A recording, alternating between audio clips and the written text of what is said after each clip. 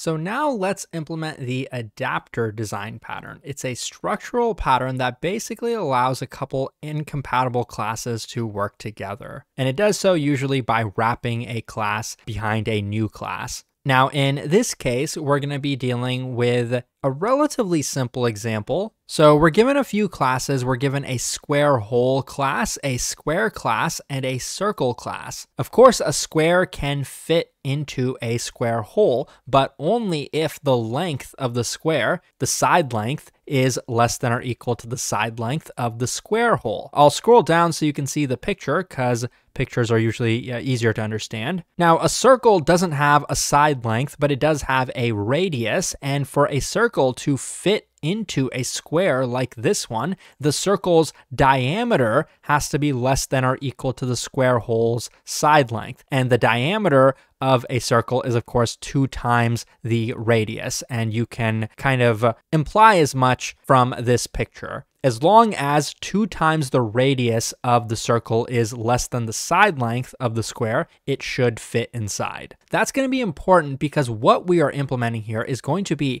a circle to square adapter such that it allows us to put circles inside of square holes. Quickly down here, looking at some of the example code, you can see we have a square hole. The parameter it accepts is going to be the side length of that square hole. And it's going to have a method to determine if a square can fit into that square hole. And in this case, it can, we return true. And that's because look at the square that we constructed and then passed in. It also has a side length of 5. And within the square hole code, you can see here that the way we would determine if the square can fit or not is basically the side length of the square hole is greater than or equal to the side length of the square. So that's pretty easy from the square's perspective. And just looking at the square code quickly, it's pretty simple. Has a constructor that allows us to set the side length and then get the side length as well, which of course that get side length is what is used in the square hole class.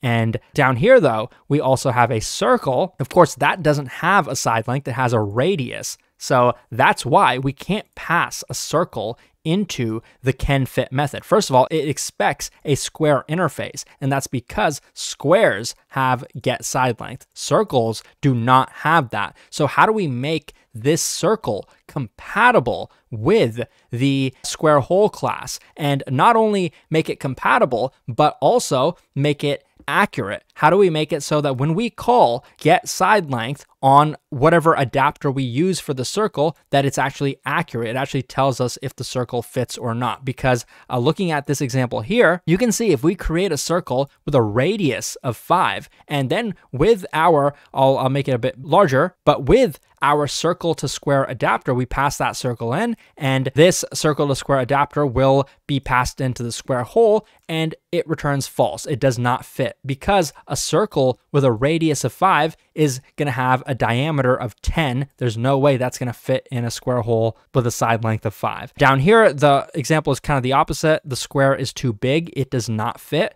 but the circle is small enough such that it does fit. So we want to create an adapter that allows us to pass circles into the square hole. Let's go ahead and do that now. Let's go ahead and implement this circle to square adapter. Of course, the constructor is going to take a circle in, and for that, we're going to need to have a variable to store that circle. So that's basically what the responsibility of the constructor is going to be here. Just store whatever circle we passed in. So this is kind of abstracting that. This is wrapping that existing circle. And notice that this circle to square adapter does extend the square. That is why we are overriding the get side length method, because then when we pass this into this method here, the can fit method, it will be casted to a square. We can call get side length on it, and we will accurately be able to determine if the circle fits or not. But now, for us to actually know what the side length is, well, the proxy or the equivalent way